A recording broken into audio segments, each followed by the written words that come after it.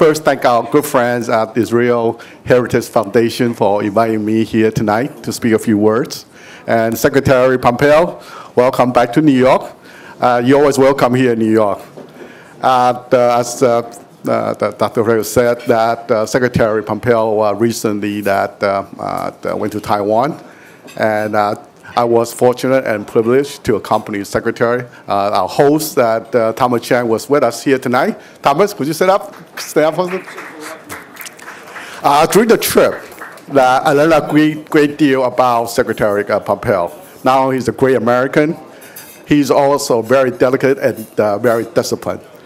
His plane arrived a couple hours late, and we thought we were going to miss the train going to our destination. I was so desperate. I was thinking, well, we going to miss our last train.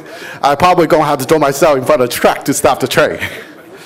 But anyway, God willing, we were able to make the last train. So Secretary arrived in the final destination like in the midnight. And I told myself, I wonder if Secretary able to come early tomorrow morning to do the speech.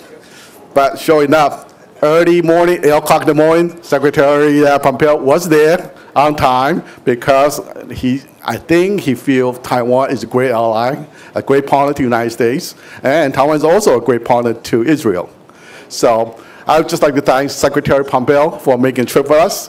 And I'm very excited about your new book. This morning, I woke up early, download your book. On the way here, I began to listen to your book. So really looking forward to it. And hopefully we can publish your book in Taiwan.